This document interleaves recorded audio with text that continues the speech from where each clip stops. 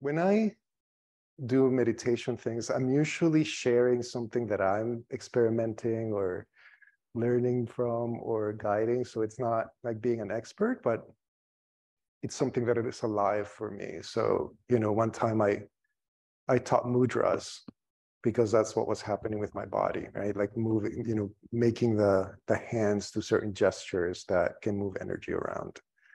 Other times I'm really into compassion. So right now I'm doing this body awareness. So let's get ready. Being in the room. Starting with the sounds of the world. So let's just take a moment to be aware of the sounds that are inside the room and sounds that you hear outside, just as a warm-up.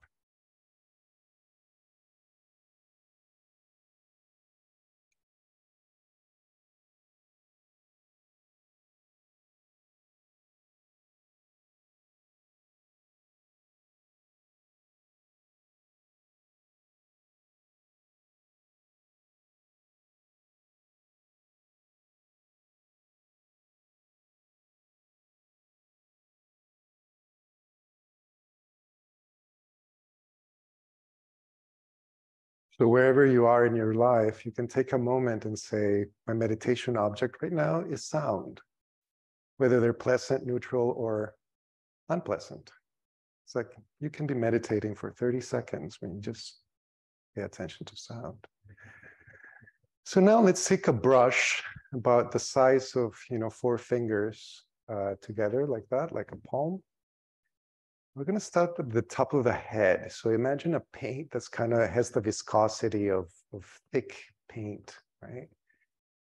And then with that brush, imagine somebody's brushing awareness on the right side of your forehead. So we're focusing on the surface of our bodies and our experience. And now you take that brush on the top of the head and you slide it from top to bottom, covering your head. So you go from the center to your neck. And this brush is painting this awareness, the shell. If we were an egg, we're just going to pay attention to how this awareness now is moving from the left side of our skull, going down.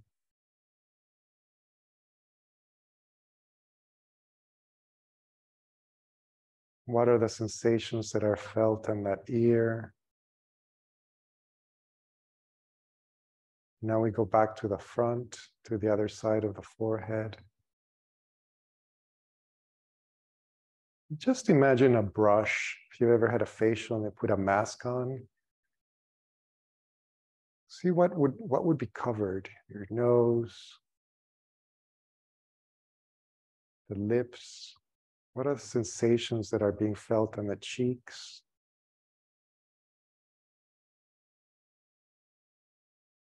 And with those 3 inches of awareness, move to the right side of your neck. As you slide this brush, go to the other side or the front of the neck.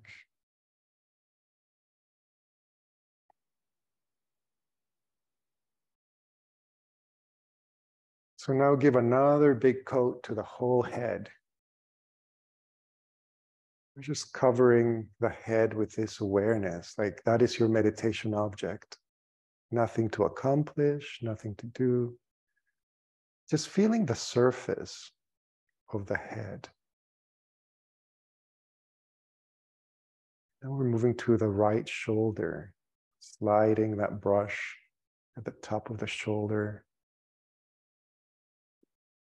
Now you take the brush and you move it on the left shoulder.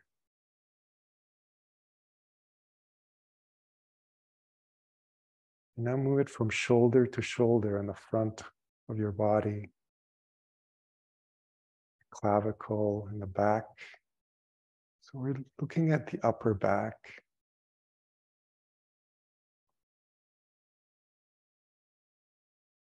And now the right arm, the upper arm, is being brushed with awareness. So just think, you're having this brush. What would you feel if it's being brushed with something? You have the elbow,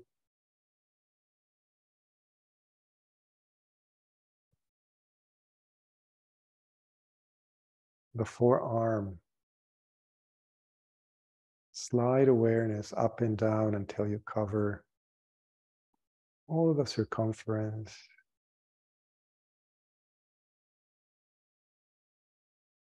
Now the hand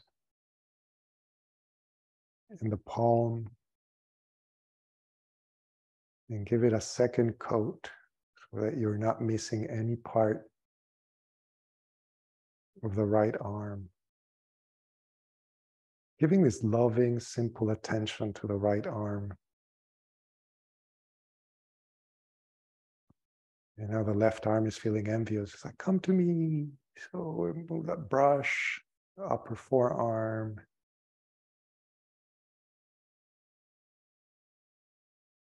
Like, see how would you move that brush?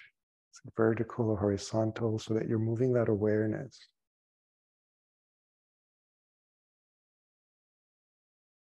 Sure, the elbow is covered. The forearm, both sides of the forearm, the wrist, the hand, fingers, the palm. Now give it a second coat where you're moving the whole left arm. It's being brushed with awareness. It's kind of this thick liquid of awareness. You're like, this is what it feels like to have a left arm, if you have a left arm, right? So we take our brush back to our neck. We're going to move to our upper chest and the right side. Just imagine somebody's painting that part of your body. And you move to the other side. Just noticing again, is it neutral? Can you feel something? Sometimes parts of the body don't give a lot of information. So you move to the chest, to the right side of the abdomen, the right side of the belly. And now decide, do you want to have the awareness go up and down or have the brush go sideways? How are you doing this painting of awareness? If you can't connect to the brush thing, it's fine. Just do however you do body awareness. So left side of the chest. Again, are you going to go vertical or horizontal with doing a scanning of the surface of your body? The skin, what is it touching? It's the biggest organ in our system. The belly on the left side. And so now take your brush and do the second coat of the whole front of the body, the belly button. And are you doing big brushes up and down, or are you going sideways? Cover your whole front of the body with this loving, gentle, grateful that our bodies, no matter how painful they are, how old, how whatever, they're working so hard, all these parts of our bodies. And take the brush now to the back, the right side of the scapula.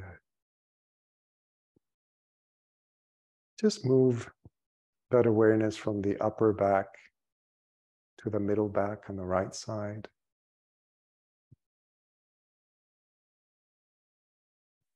If you haven't done the side of your body, make sure that you're brushing that with awareness. And then the lower back. And if it's pain or itchiness or hotness, you're just like, oh, just going to paint over this with awareness. Just really feel what's present. Move to the other side. And see how fast you want to go with this brush. Are you going to do a quick swoop of the left side of the back? Or are you going to go a little bit slower?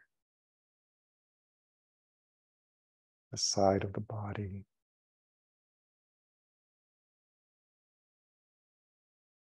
And when you're done, start doing the second coat where you're going to go and do the whole back. If you're going to be fancy, go horizontally and see if you can feel that. But going up or sideways is a little bit easier.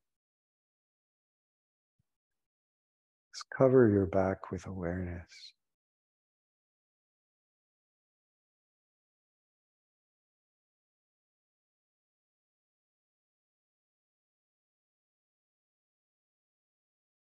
Should you go around your waist? Paint the genital area, the right butt side, the left glute area as it supports our body. What does it feel like to bring awareness?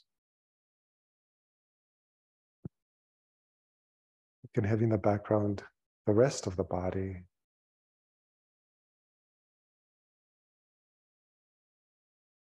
Right now we're going to do the right leg, the upper leg. This time we're going to do horizontal, so go sideways as opposed to the length of the upper leg. See if you can paint the stuff that's not touching the cushion or the chair, right? Because you can't get underneath the chair at the moment. We'll do that later.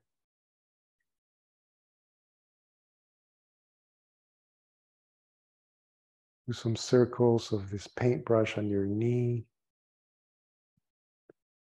Now switch to the other leg.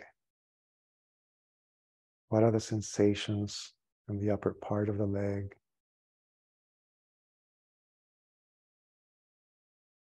So you're feeling the surface of this body that we have.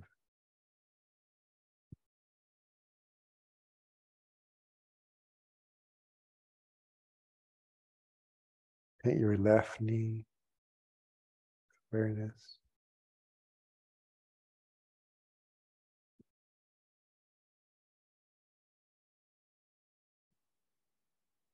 Now we do the parts that are touching the brush. See if you can slide that awareness on the right side with everything that is touching the cushion, the chair. Go to the other side for the other leg. Just calming, with this beautiful time that we're in community without having to be anybody or do anything.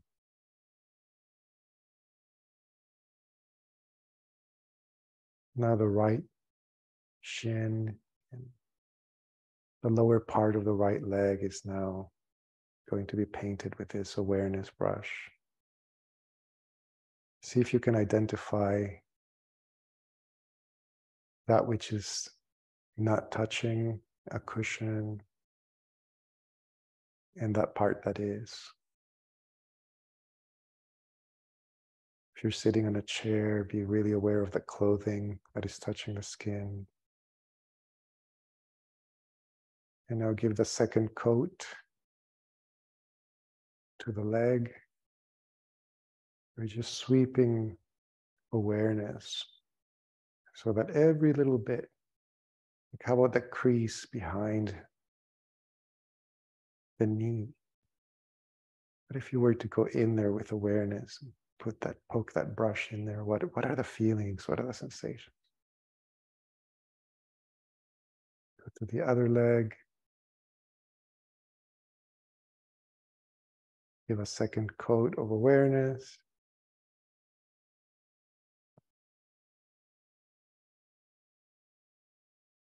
Same place behind the knee.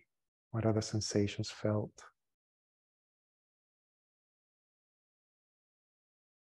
The upper part of your foot on the right side, so your right foot. You're going to get in between the toes, and every toe is going to be painted. The sole of your foot, the back, the heel. And you know what's coming. Give it a second coat.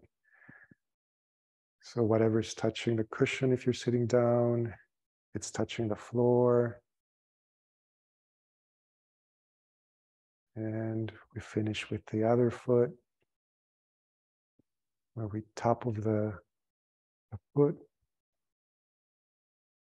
in between the toes, the toenails, everything is being painted with this brush. And then the sole of the foot.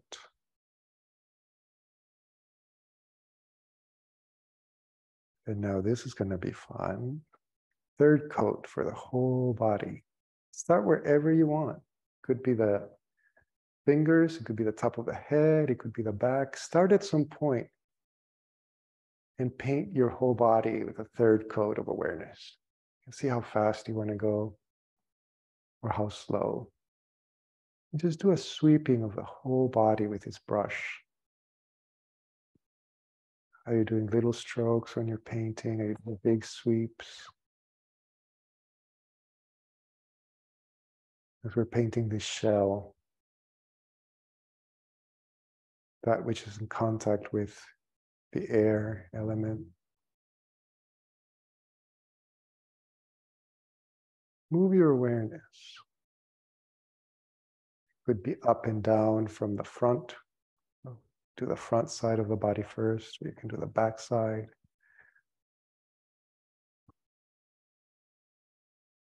I'm going to take a few moments for those people that are doing slow painting to finish their third coat, and then we're going to move inside. So just do a final awareness of the outside of the body, meaning the skin, wherever your hair touches, if you've got hair.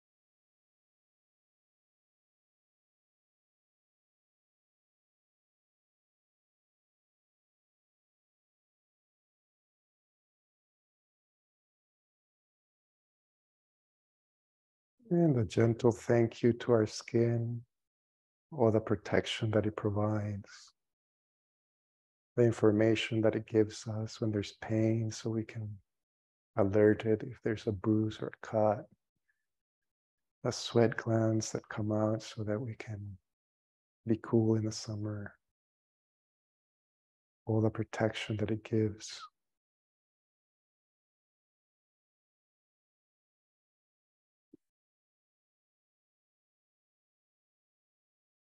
And we're just going to say thank you to our skeleton.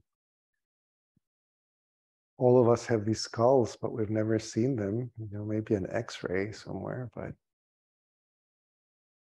as if you could imagine that we know that we've got this skull. there's not really a feeling that we can get. How many people are like, oh, I'm going to sit and give thanks to my skull for protecting my brain. So let's do that for a second. How complex all that is. And think about the teeth that you have, whether they're real teeth or not, the ones that are gone, if you've got fillings or braces, and how the jaw is feeling, that whole element of solidity of the earth as we have it in our skull.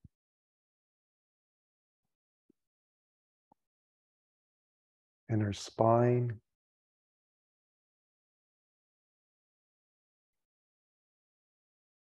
Do a thank you to the vertebrae, starting from the top all the way down to a coccyx, this little fake tail that we've got. Just imagine, right? Let's just think what they might look like. Some people might have some that are fused. What would that spinal cord look like?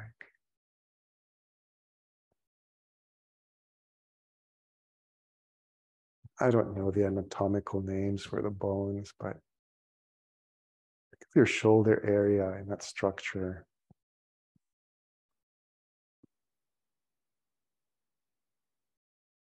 And as we think as old biology posters, anatomy posters, I mean, so look at your upper arms that we've got those bones.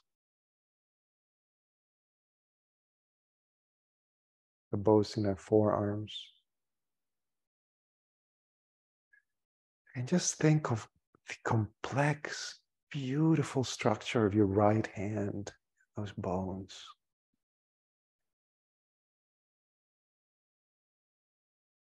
We can't really feel them as such. But when we break one, you know it's there. So, and the left side, those bones, the solidity of the earth element felt on the left hand. Take your pointer finger on the right hand. Just imagine all the little bones that are there.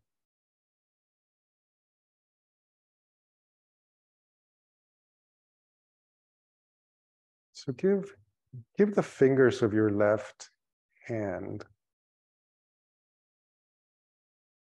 just a thankful attitude for having those bones, if you have them, right?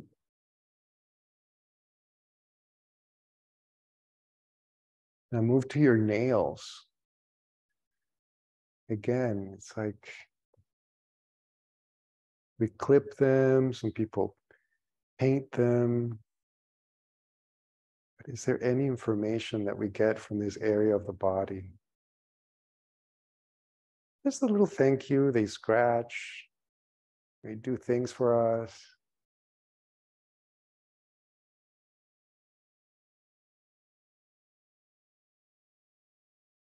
Going back to the neck area as we move to our rib cage. Just imagine that you could talk to your upper right rib. Sorry if you're a doctor, you know if it has a number, a specific name, but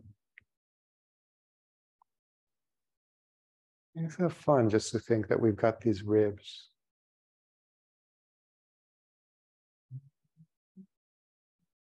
And move to the left side, that upper rib. Just taking this imaginary trip down our ribs, feeling the structure as they protect the organs.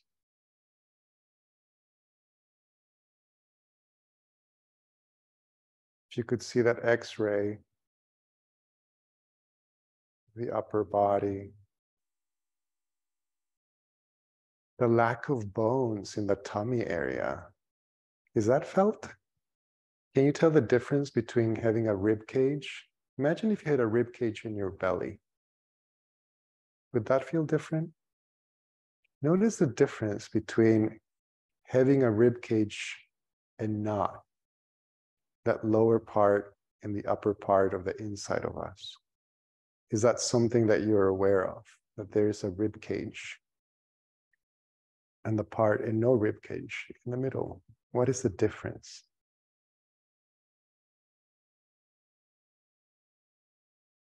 And as we go to the sitting bones and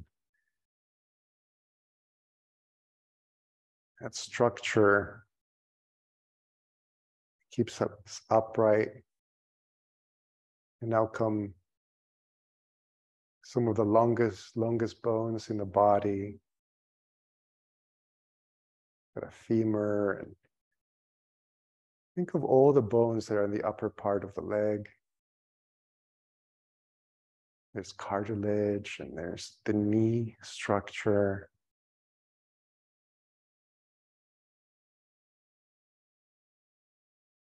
Give a shout out in gratitude to the bones in the lower part of the right leg.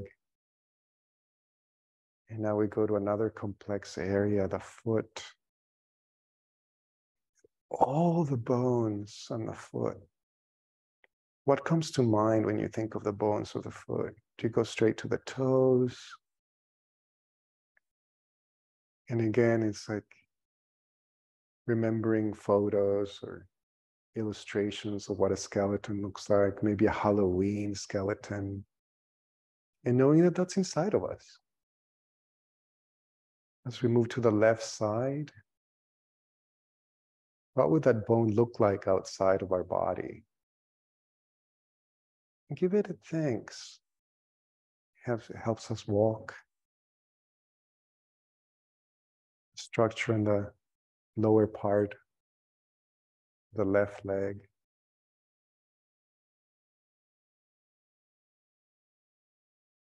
And all the bones and the left foot.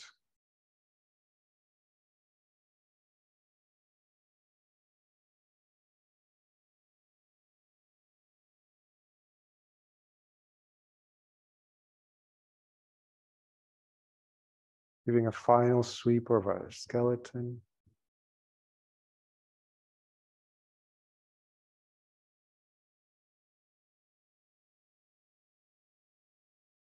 Again, with your imagination, your heart, the size of your fist.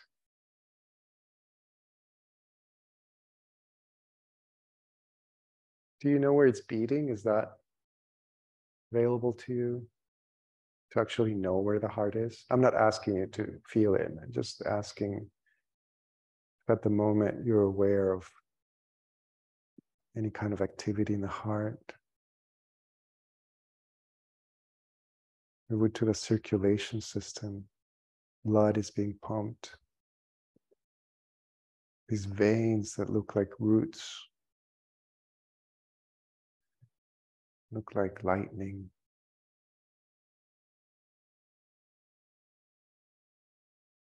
See if you can take a trip giving thanks to your arteries.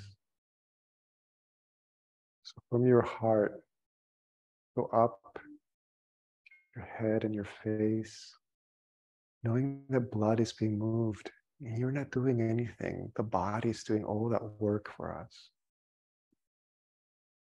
T cells and red cells doing their stuff. And think of all the blood going into all those channels, these veins, to your right arm,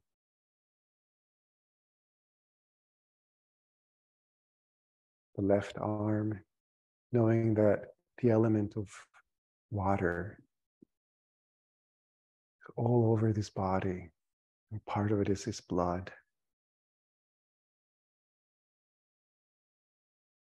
Oh, it's life.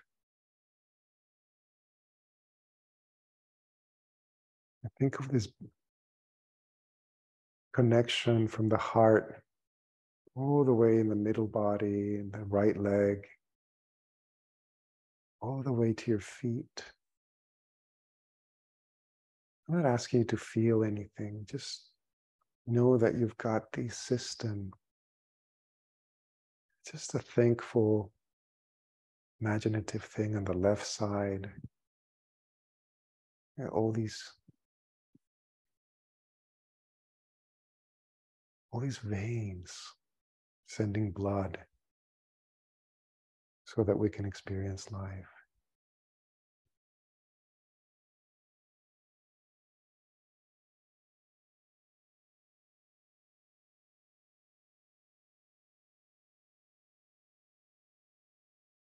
The nervous system, the vagus nerve, which is the longest one. An amazing, weird thing, these nerves that give us so much information.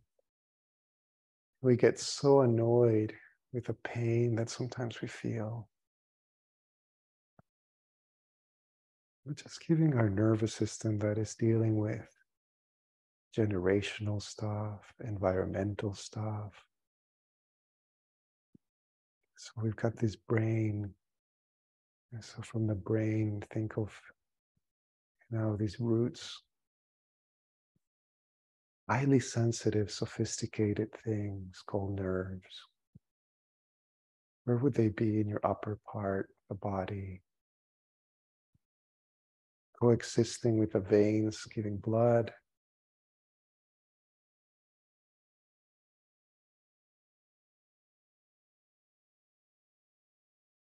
Take that trip on the right arm to our right hand, left arm.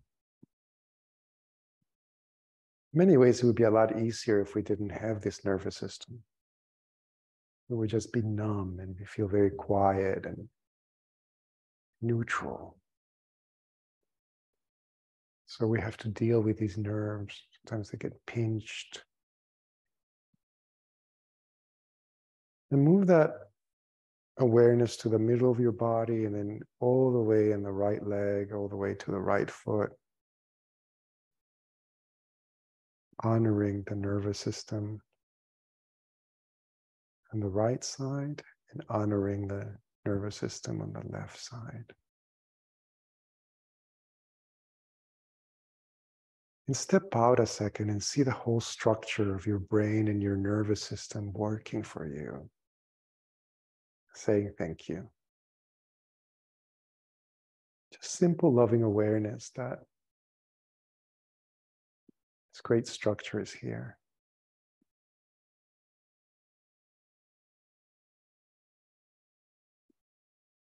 In Buddhist lore, there's also the body awareness of how unpleasant it all is. You know, if we open up, it's going to be smelly. There's also beauty. So if you think of your stomach area, how many times do we give a thought to our spleen? And if you've got healthy kidneys,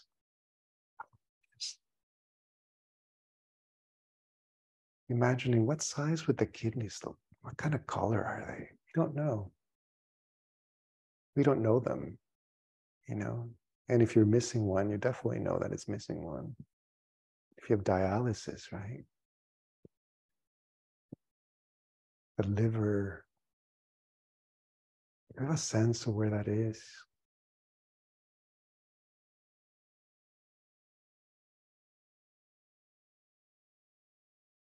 These long intestines. Isn't that weird? We've got all these intestines in there. How are they all just kind of in there, doing their thing?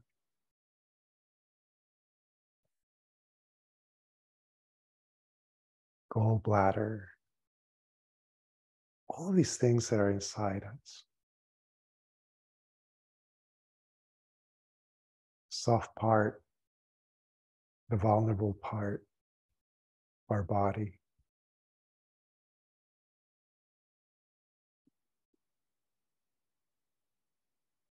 The traditional methods of mindfulness is the rising and falling of the abdomen.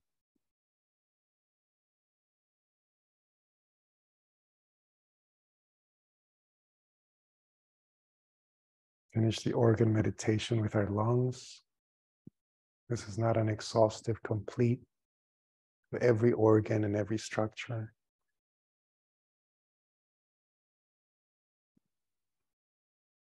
See if you can get in touch with the upper part of your right lung. Where is that in awareness, if at all?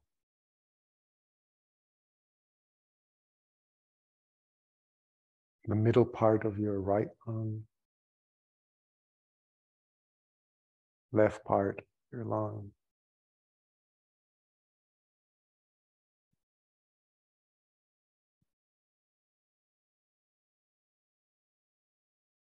And we move on to the upper side of the other lung. Just being aware that we have it, if you have it, right? I think most people have two lungs. The middle and lower part of the other lung.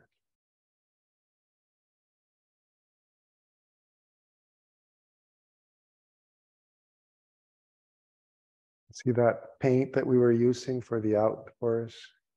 I'm gonna make a little hole on top of your head and just start filling in.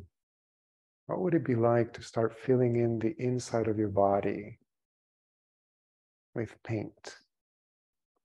Filling in that shell. Where would it go? So imagine that this magic paint can go through all the organs. What would it feel like as it goes filling in the head, the neck, feeling all the inside, spreads into the arms, the hands, goes all the way down the legs.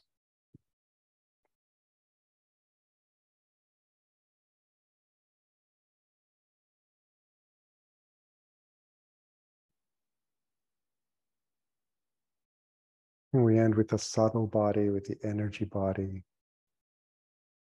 Now that we know we're breathing,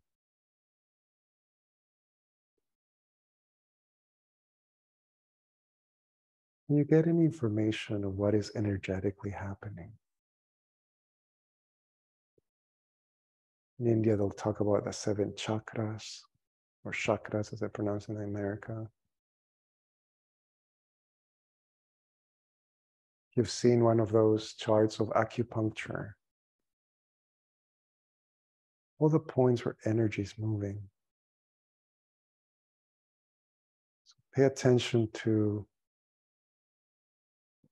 your body as it exists as energy. This takes more training and more experience to pay attention to energy, but it's possible.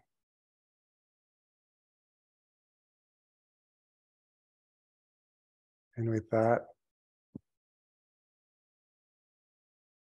we finish this awareness of the body and move on to the bodies that are in the room.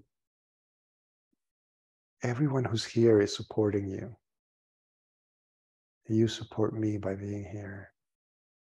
See if you can remember where someone is sitting. Did you notice another person and where they sit? Aware that they've got their own bodies, their own sensations. And even if you don't know their name,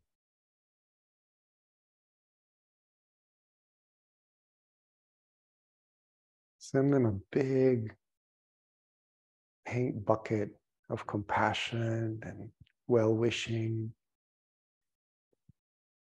so that they may be aware and joyful and healthy.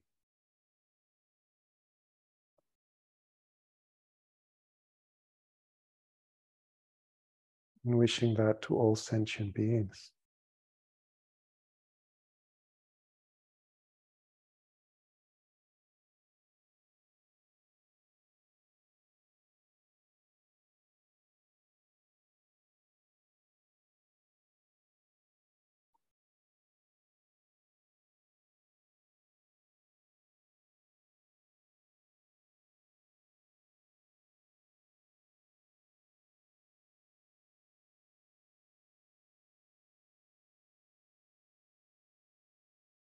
Feel free to stretch a little bit, or stand, or move.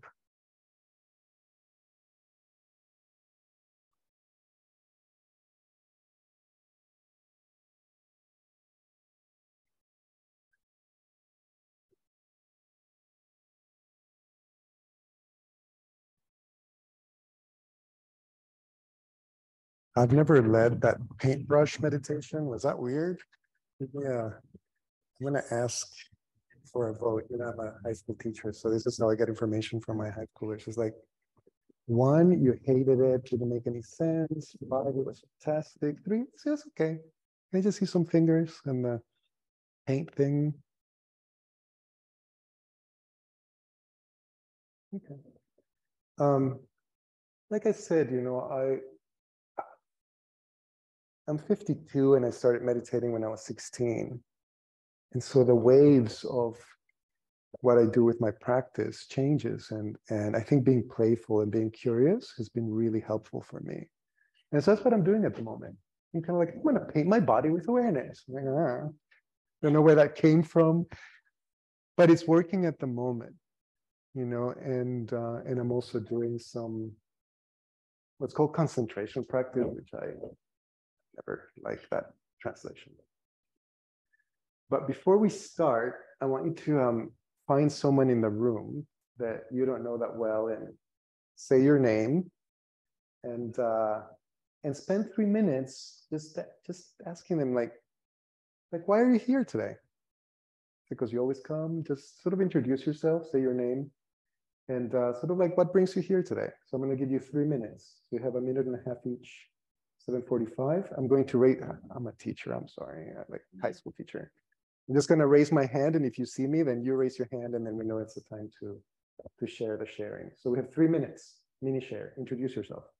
Go. And if you're at home, feel free to journal or take a little walk.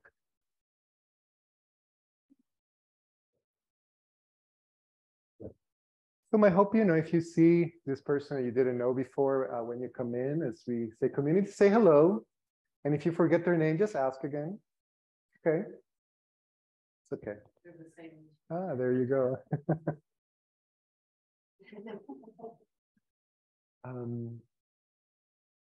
When Shelly, you know, they're like, oh, come and do Sunday, you know, and I'm only here for 1 weekend. So I'm giving the weekend to my family. I didn't want to just like, no, I'll do the little Thursday. It's great. Does anybody know the title of this talk? Was a given title? I'm kind of glad because I sent this weird title. And I don't know if it was ever put on that thing. No, well, you know, usually when I talk are things that I'm currently working with, because one of my titles is art teacher, but at the depth of my core, I don't think that art can be taught. You know, philosophically, like I can teach a technique, like this is what you do with clay. But art, you know, it's a big word, right? So the Dharma, the same thing, like Dharma teacher, I'm like, I don't, you know, like, so I see myself as a Dharma sharer, or, you know, and I usually explain it like when you've seen a really good movie, like I saw Tar on the way over here. I'm like, oh my God, Kate Blanchett, girl, that performance, you know, I'm like, I'm recommending to you Tar as a performance. Okay. And I think the Dharma can be like that as you practice and you get benefit from it. There's something much more alive to talk about something that you're being experienced or you're curious about, as opposed to being like a catechism teacher, you know, where you are explaining. And there's nothing wrong with that, actually. Sometimes that's exactly what needs to be heard, is some of the background, and I'm not. But if that's the only thing you do, then it becomes really dry and brittle and just kind of like just in the head. So for those of you that are new to the Dharma, this is maybe not going to make a lot of sense. But I also feel that sometimes the Dharma talks are always at the beginning level, and then people that have been practicing a lot never get anything new. because you're like, we're going to talk about metta again, because metta is, in some ways, it's easy to teach. There's loving kindness, even though it gets taught from a commentarial type. There's the Metta Sutta, and then there's all these other things on how to teach loving kindness. So, because I've told you I'm a teacher, I'm going to make you repeat these words. So, can everyone say paticca samupada? Paticca samupada. Paticca samupada. You might forget about it for today, but I have studied other religions, the Catholic mystics, Catholic liberation theology. I don't have negative connotations with Catholicism. In El Salvador, where I'm from, the Jesuits that taught me were amazing. And the nuns that I knew were kind. So I don't have any mean nuns. I don't have any abuse. I don't have any, my associations with Catholicism are beautiful. Okay? Virgin Mary, love her. Jesus, I don't know, I've never, anyway. In college, I took a year of Indian religions while I was living in England. So Sikhism, Hinduism, a bit of Islam in India, and Buddhism. Bit of Mahayana reading, and all the, so different kinds of religions. And many of the things that we do in this tradition, in the Theravada and early Buddhism, you will find other places. The Avada Patimokkha says, do good, refrain from wrong, purify the mind. This is the teaching of all Buddhas. It is also the teaching of a lot of other religions. Do good, refrain from wrong, purify the mind. But paticca samuppada is the one thing that I haven't found in other religions. The way I see it is the explanation of the second noble truth. So first noble truth, there's dukkha, and the second noble truth is the cause. And this dependent origination is one of the translations. There's other translations. And the reason why I'm sharing it with you is because many times it's not taught. And it's because there's controversies and there's if there was theological arguments around it. And it's very complicated. But I'm like, people should know that it's there. Because what if you become curious? In the scriptures, it's 12 links of when the meeting of the senses and the object, when there's this meeting, there's a chain reaction that will happen to how suffering happens, right? So one of the controversies is that dependent origination happens in 3 lifetimes. So it's your past life, your current life, and your next life. So that already will, with people that have a European based culture, do I have to believe in a past life in order to get paticca samuppada? Already you begin you can go into this whole thing. So I've read whole books on the debate of it is 3 lifetimes. And these authors will say paticca samuppada is about 3 lifetimes, period. And this is the evidence. Which is interesting because if you look at the scriptures, sometimes paticca samuppada doesn't even have 12 links, it has 9. Or you look at the way Tibetans will explain it. But this paticca samuppada also talks about avijja in a way that is very interesting. It's ignorance. And it could be the primordial ignorance. Again, in mystic Christianity, the original sin would be not that you're bad. First of all, sin comes from the Greek, which is just missing the mark, from archery. So when you sin, it's like, oops, didn't hit, it hit somewhere else. And when you repent, it just meant you turn around, right? And so with avijja, it all starts with this. The system of suffering, it starts because we have ignorance. And as we have this, it becomes in ignorance, and then you go suffering, and then you start the cycle of rebirth. If you go into psychoanalytic language, you can also go into, you repeat the same mistakes. And whatever background you have as a child, that's a past life to me. When I was 3 years old, things happened to me. It wasn't my fault, but I also know that somebody fed me. And because that fed me, my brain developed in a certain way. And so my karma, in Buddhist terms, not in the English dictionary explanation of karma, is that there is these lifetimes that I experienced. So when I was a teenager, I looked differently. My thoughts were different. My emotions were different. It's a past life, right? So I grew up in a civil war that had that's a past life. Now I'm living in Australia where it's winter. And they drive on the other side of the thing, and they have different money, and they have these accents, right? That's like, I'm living a different life now.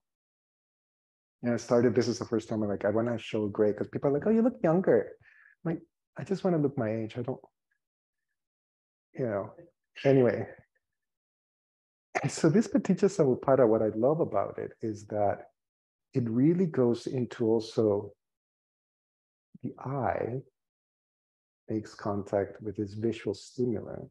What's going to happen with that? Will you always be tied to, I'm looking for beautiful things, I'm avoiding ugly things? What are the patterns? So even at that superficial level, you go into various the sounds. Ajahn Chah, my teacher's teacher, used to say, don't bother the sound when you're meditating. And that's been a really important teaching for me. Because when I take the train, Melbourne is a multicultural, vibrant, crowded city. And the trains, just like tons of people. And same as in San Francisco, when I was there, that I can get very calm because I'm not bothering the noise. And I wanted to mention Paticca Samuppada because in the scriptures, it also, the Buddha is quoted in the scriptures as saying, if you understand Paticca Samuppada, you understand the Dhamma. And in some places in Thailand, in some places say that if you break one of the 12 links, you're enlightened. Like any of them. And and it goes into okay, so I have this contact, and then as you go through the links, it can also look sequential, but experientially, ontologically, right? Ontology, it is this branch of philosophy where it's like, what's real, what's not real, what does it mean to be, what does it mean to be? In post-Einstein science, they're saying, the world is a bit of an illusion. Well, in Buddhism, they've been saying that. In Hinduism, they've been saying that. What does that mean in an experiential thing? It looks very real, but dependent origination is something that you can intellectually think about it, go into the arguments, but it's just something to chew on, masticate, like, okay, what is this teaching? And as you start looking at it, there might be something in there that makes sense to you. That's the first thing I wanted to mention, that Paticca Samuppada exists. And that it's very rich, it's very nuanced. And many times it's presented as an advanced teaching. And so it doesn't get taught because teachers don't feel confident going to the 12 nidanas. Like you go and there's whole books analyzing each of the 12 links. There's a big painting with a Lord of Death holding the wheel of this. And in the middle, there's a snake and a pig and a rooster. And that's greed, hatred, and delusion. And that's how the whole wheel is moving. And it can get so incredibly complicated, right?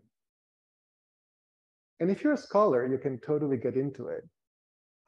But to go back into this thing of there is contact, and the end of it is that you go back into the cycle of rebirth and then pain, grief, and despair, old age, sickness. Like it goes into this whole cycle of suffering. And so by studying this, It's the science. It's the science. It's the meticulously looking at how the process of suffering happens. I haven't seen that in other religions. It's pretty wild. I mean, it's astonishing how there's a beauty to it when you can say there's suffering, nothing special about it, everybody feels it. You suffer, you suffer, you suffer. Like, I don't know you, but I know you suffer. You suffer, right? Like, that's just like the King of England suffers, Lady Gaga suffers. Like, it's just the most mundane thing. And then there's death, which is also the most mundane thing. But I was telling someone that we got this financial planner as a package for, my husband's job. And like, okay, free financial planner. And he kept talking about, heaven forbid something were to happen. Are you ready to? And I'm like, what is this heaven that is forbidding things? I'm like, are you talking about death? And so for the second meeting, I said, can you please use the word death? And he said, he kind of chuckles and he goes, 99.99% of my clients do not want to hear the word death. And I was like, oh, I'm the 0.01 thing. No. And this is the one thing that we share. Like, it's concrete. It's not something that heaven will forbid. Heaven forbid something were to happen. Like, what?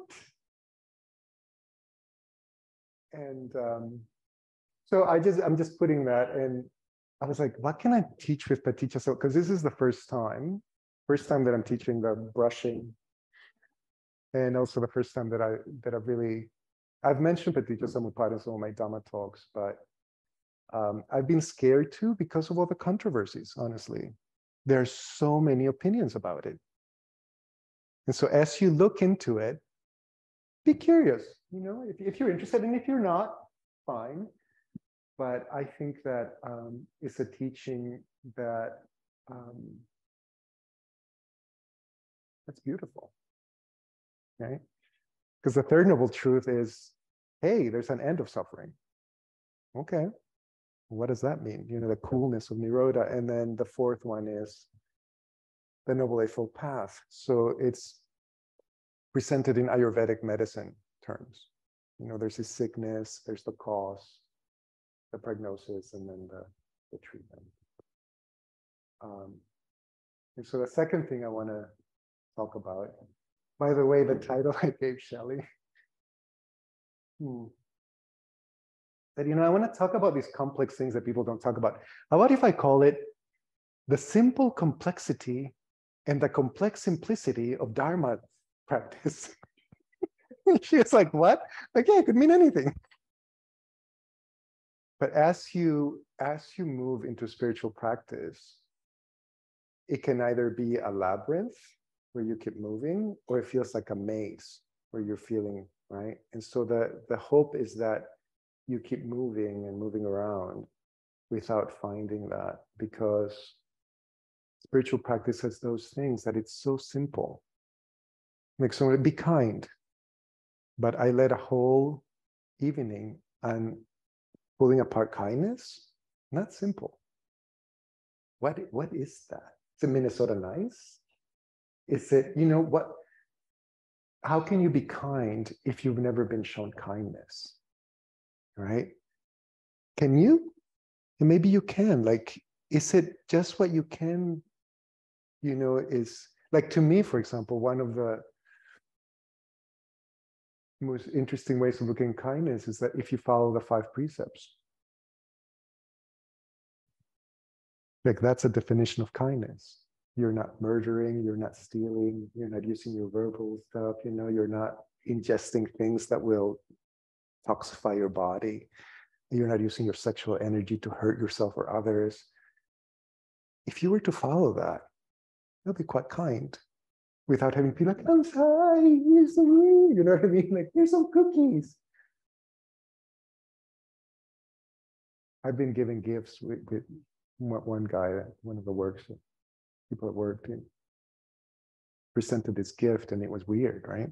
So, like, gift giving, dana is like, give it at the right time to the right person with the right intention. So how do you do that? And so I wanted to say that as you move, whether you've been practicing 15 years or 15 days, to keep it simple and to know that it's complex. How do we do that? Right? Like I've been counting my steps now for about 5 years, because that's what I've been doing for 5 years. I walk around and I count to 8, and I count to 7, I count to 6, and I'm constantly doing things where I'm practicing throughout the day so that when I sit, silence or non-thinking is not something that I'm expecting to happen just like that. Like I think that's one of the dangers of instant meditation, or presenting meditation as one more thing you have to do, or meditation as the thing that will cure your anxiety and blah, blah, blah, blah, blah, is that you have your world, your stress, and then you're supposed to sit. It's hard. It's not pleasant. You know what I mean? Like meditation can be really hard if your life is like, ah. But if you're training throughout, then you can experience calm. How many of you know the word jhana? Can you raise your hand? 1, 2, 3. Okay. So, jhana became chan in Chinese, and it became zen in Japanese. So actually the root word of zen is jhana. And it's the explanation of the 8th part of the Noble Eightfold Part of Sama Samadhi. Controversial. Not a Buddhist thing. So when you look at the Noble Eightfold Path, apart from right view and right intention, which are philosophically quite nuanced in Buddhism, right speech, right mindfulness is not sati. The Buddha did not invent mindfulness. He didn't invent enlightenment. Like I think being awake is quite rare, but I'm also 100% convinced the people that maybe lived in Nigeria or in El Salvador or in Chile or in Alaska, that they also experienced awakening. The Buddha does not hold a patent on awakening. And so the jhanas, Saint Teresa of Avila is one of my heroes. I went to Avila last year, Spanish nun, middle of the Inquisition, Jewish family. She had to, her grandpa and dad had to convert because of the horrible stuff that was going on in Spain. But she used to do the jhanas, which are the meditative absorptions. And there's 8 of them, the 4 material jhanas and the 4 immaterial jhanas. And the way she explains them is with Christian language. And the way Hindus explain it is with Hindu's language. So in the stories of the Buddha, he did it when he was 12 years old under a tree. And then he did it again when he was with his teachers. When he got to the 8th jhana, the absorption, they're like, oh, you can be a teacher with us. And he's like, no, there's something more. So jhana is controversial with a few things. So I want to give you an intro. For example, in Sri Lanka, there was a time when everybody said, nobody can do this. There was this German nun, Ayakema, who wanted to teach the jhanas, and she got in trouble. Like people were persecuting her. Other people will say, don't teach the jhanas. People will become attached. Like they will say that to you. Or like, oh, it's like being attached to heaven. So don't teach the jhanas.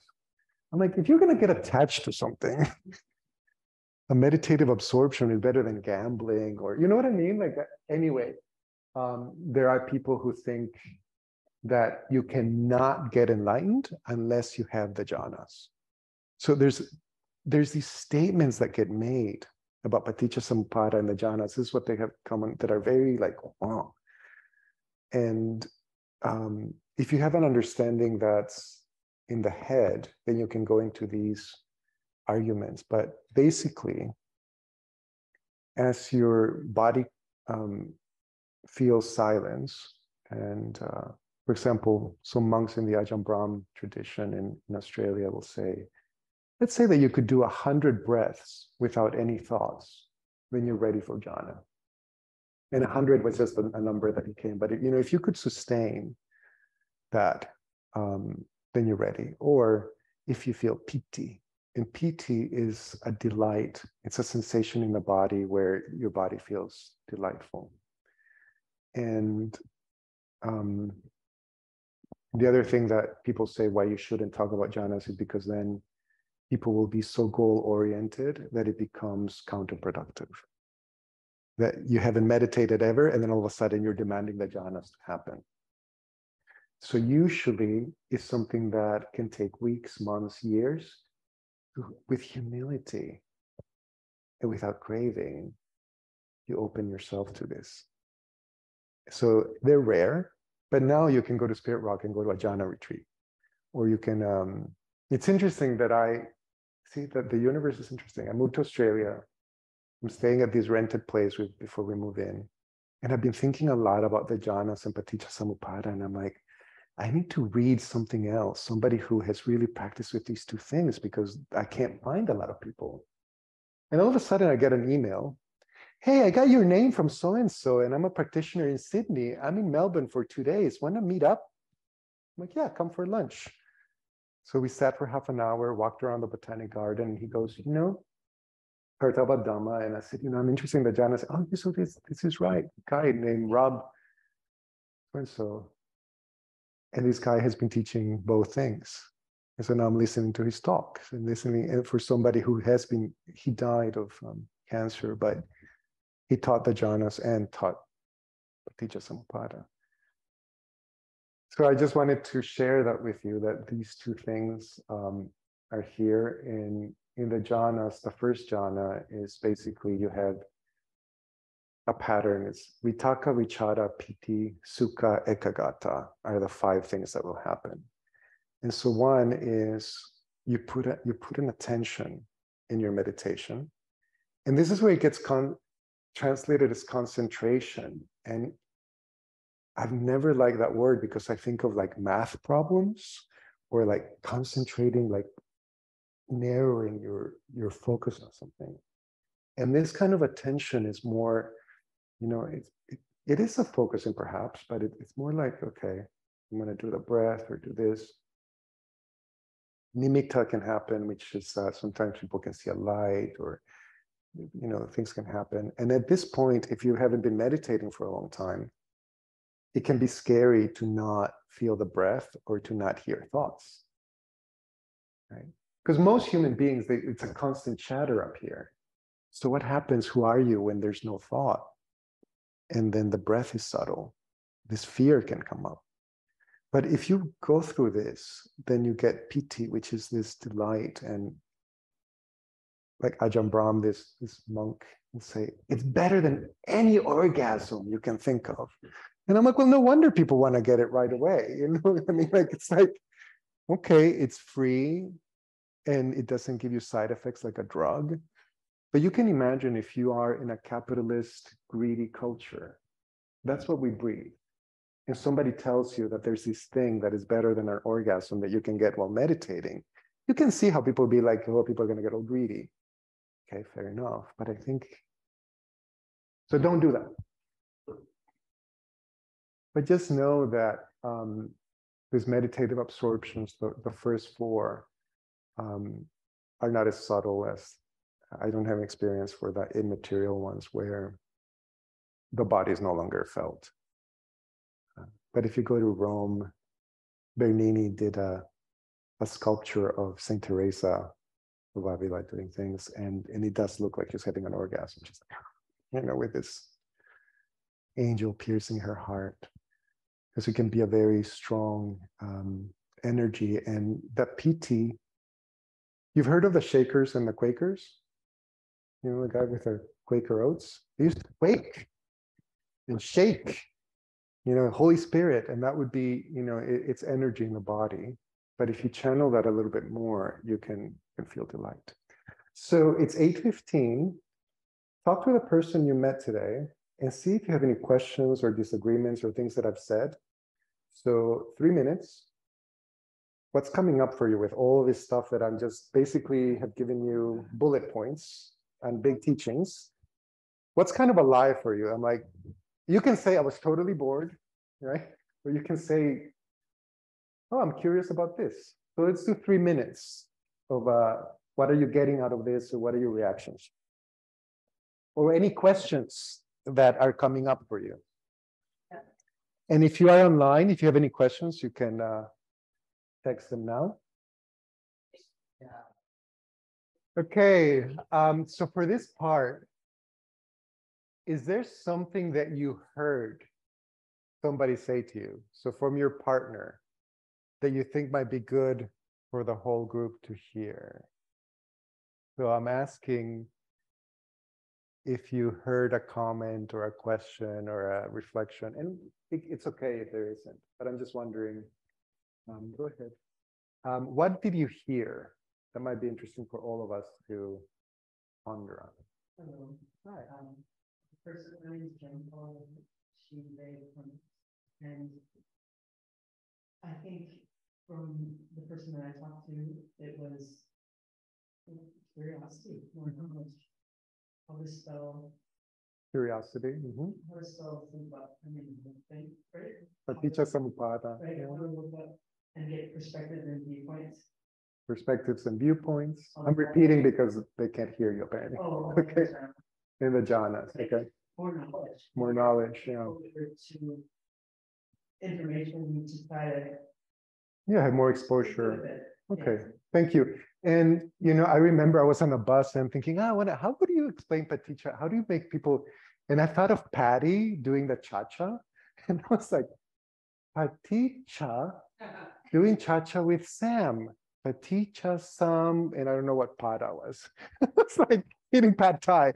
But I'm like, because when you look it up, but actually, if you Google dependent origination, you will get the stuff. And maybe Common Ground could do a study group, because I'm telling you, the opinions. Yeah.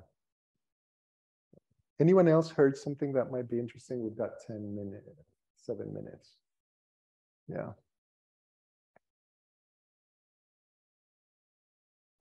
Since my partner there came from a Christian religion, and someone came from the Christian religion. Yeah. Well, he said he came from here. So he had a son-in-law that came from a Buddhist tradition, and there was something about his character, like calmness.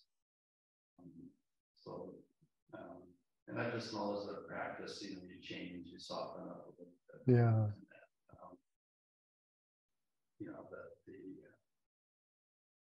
That the practice shows up. Noticing how the practice can soften how someone lives in the world, how it changes you, kind of thing. Is that okay? Any questions, just from anybody? Not what you heard, but is there anything that you would like clarification on? From online? Someone saying that they're from New England and the Shakers are shaking Quakers. Not sure whether Quakers struck. So Quakers didn't quake? Okay. And, I mean, it's interesting, I remember seeing the Hare Krishnas going into this kind of where the body's doing that. And I mentioned the mudras, the hand postures, because my body was just having so much energy. And all of a sudden, my hands went into this thing, and I would look, and it would be like these traditional mudras that already exist. This is before, now you can get mudra cards. You can get mudra books. You can get, but sometimes I would open my eye and I would be like, oh, interesting. They would start doing this because the energy would leave my fingers. So it's interesting how, truth is truth. It's not Christian or Buddhist or whatever. There's wrong views. The first scripture of the long discourses is really fun because it's got a list of wrong views. My favorite wrong view is when there's a God who creates universes, and then the beings in the universe worship the God, and then the God thinks that he's permanent. And that's the wrong view. And I'm like, listen to that. Because India has this expansive thinking in their scriptures. Like there's a painting that I have of Vishnu God Vishnu sleeping. And out of every pore, a universe is being created. You know, it's just like in all these worlds and all these beings, it's like where eon is defined as a long time. And it's when a bird is a piece of silk in its beak. And once in 100 years, it goes like this on Mount Everest. So an eon is how long it takes for Mount Everest to be at sea level, being worn down with a piece of silk from a bird once every 100 years. Right? I mean, it's like, whoa! I mean, I just love that kind of thinking. And it is kind of post-Einstein.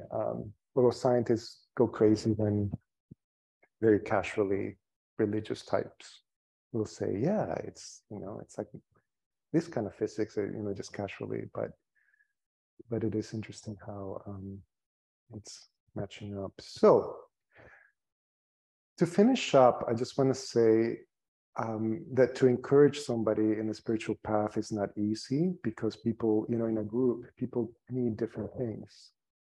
So one of the teachings that I used to love is like, sometimes you have to go left, right? But what if I'm giving you the directions and I'm behind you? That changes. But then what if you're in a different kind of road? What if you're in Australia? You know, to go left or right has different things when you're driving. And so it's the context. So when you're in a group, sometimes the teaching is, you're taking it too easy. You need to put energy. You need to commit. But if you're in a culture where you're stressed out, you are driven, what you value is accomplishment, that is not what you need to hear. That's what the Thai monks in Ajahn Chai in northern Thailand, they're so relaxed. They needed to hear that. And then these white men came with that, with a militaristic thing, and tried to give it to the monks, and it just didn't work. And they also had a patriarchy where it's so non-male, basically. Right? So the translation, but keeping it simple in the sense of, how are you going to give this curiosity? Curiosity is lovely because it gives you energy. And it's not one more thing you have to do. It's like, oh, and you know, when I played with, like, I remember maybe it was Thich Nhat Hanh or something, like, you know, pay attention when you hear a phone. And so I was driving in San Francisco, with just so many stop signs. And like at every stop sign, I would breathe. And it never worked for me. It was like, this doesn't work. But I tried it for about a week where I'll be like, okay, stop sign, I'll breathe. I'm like, I just get annoyed. This is not working. But the flexibility to say, you know, I gave it a try for 2 weeks, and breathing at a stop sign is not my practice. But counting my steps is at the moment. You see, I'm constantly thinking of, and you know, the Catholic faith, we go like this. And so you have, may your thoughts, your emotions, and your actions align. May the spiritual path, which is vertical, and the path of the earth align. There's all these symbolisms. And the cross, where you are naked, tortured in front of your mother, like you can't go any lower.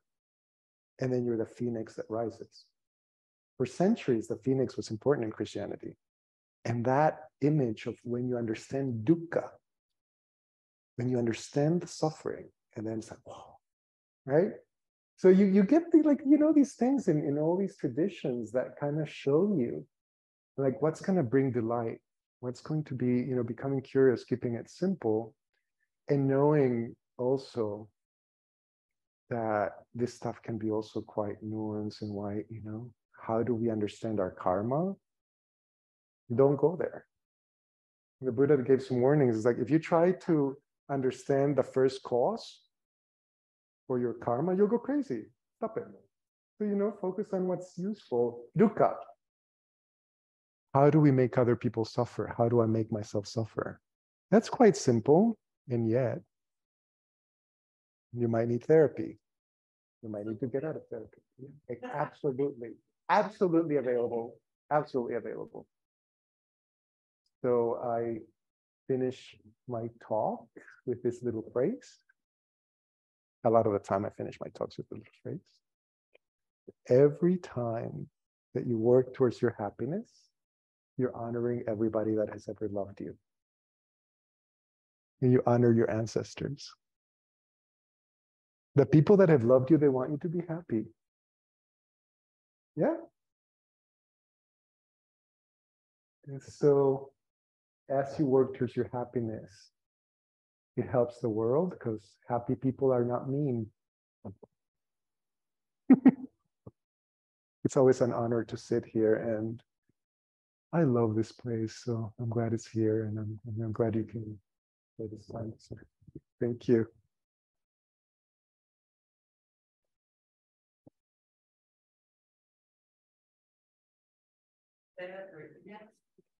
Which part? The last, what do you say at the end? Can you say that again? Every time you work towards your happiness, you honor the ancestors and everybody that has ever loved you. Because the good ancestors wanted us to survive. I also believe actually that you heal the bad ancestors. You know, not every ancestor was good.